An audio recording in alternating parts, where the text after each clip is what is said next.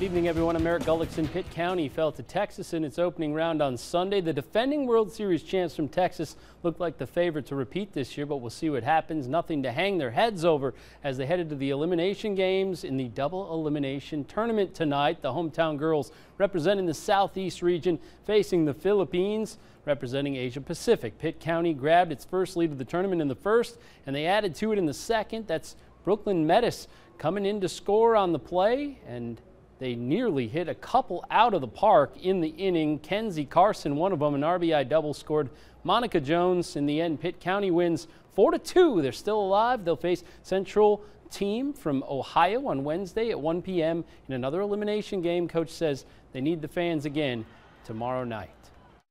More than the TVs and all that stuff, because you don't really, once you get going, you don't feel that, but you feel the noise, you feel all the people, you feel the excitement. I mean, our crowd is amazing, and we need them, and they were awesome, and we built off of that energy.